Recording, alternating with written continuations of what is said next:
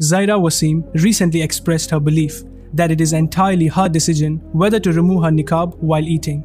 She responded to a tweet from one of her followers that featured an image of a woman wearing a niqab, eating with her hand and her face fully covered. While most of her Twitter followers showed their support for her viewpoint, a few individuals showed severe backlash to the post, expressing how this can even be a matter of choice for any human being. Why is it when a woman wears anything indecent that does not even cover 30% of her body, it is found acceptable by society, and she is even considered modern and educated? But when any other woman chooses to cover herself with burqa or hijab, or chooses to attend a wedding wearing a niqab, then she is labeled as uneducated and not human being at all. So if wearing clothes or covering oneself means not being a human, what about not wearing clothes?